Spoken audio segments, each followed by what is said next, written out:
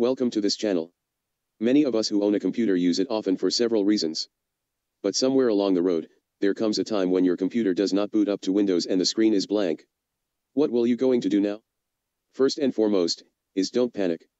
Do you worry that you cannot browse the web from home, use Microsoft Office or play the next generation Doom for the PC? There are several reasons your computer does not boot up. If you like to play around dismantling things, then you have a chance to find out the reason your computer does not boot up. Warning, warning. Don't try doing this to your own computer unless the power cord is already disconnected. Make sure that the computer is turned off.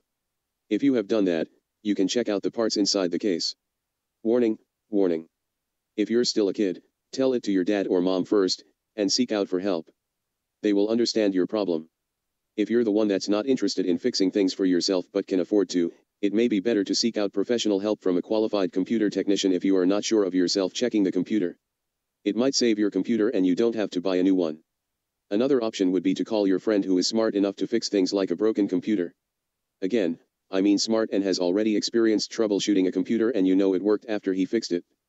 Going back to the step while you check the computer, make sure that you have first read and understand the user manual for the motherboard of your computer and the CPU. If you don't know, ask a friend.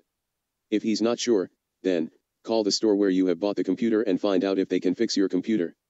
If you know what to do after reading the manual, then check out every component inside your computer like the memory, the CPU, or the graphics card, if they are all firmly fixed in place. If you have not cleaned or dusted off your computer for years now, it is better to do so. Check also the wire connection from the power supply going to the DVD drive, hard drive, and the motherboard. Make sure they are not loosened and must be connected firmly in the right place. Warning, warning. You must have the ability to assemble the computer again to do this kind of stuff with all the right connection in place. If your computer boot up after doing so, then, congratulations. Be proud and happy that you can. One step for you, one bright future is already in store for you. If not, try other methods you can think of. Try to dismantle it again and review the connections and the components. After rebuilding it, try booting it up.